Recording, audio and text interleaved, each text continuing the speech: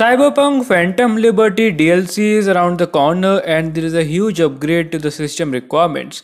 Earlier the system requirements were I think GTX 960 when the game was launched.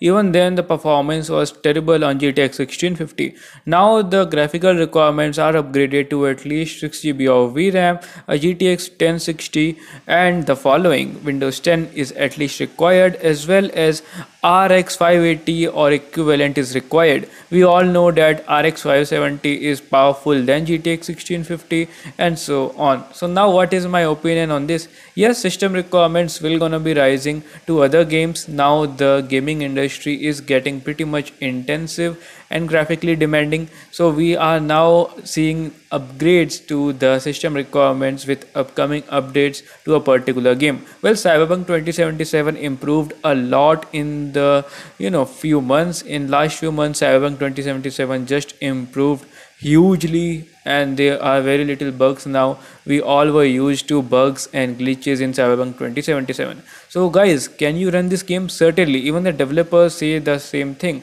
If you are able to run this game perfectly fine before this update, certainly you will be able to play this game. But yes, they never will gonna be testing this game on your outdated system requirements. Thank you for watching. And is GTX 1650 supported? Certainly it is, but for 1080p low FSR resolution. Well, these are official requirements, but we all know if the game is properly optimized, the performance will be much better and probably you will be able to play the game on 1080p high plus FSR at 40 plus FPS. Who knows? I'm gonna be testing it. Thank you for watching guys. I'll see you in my next one.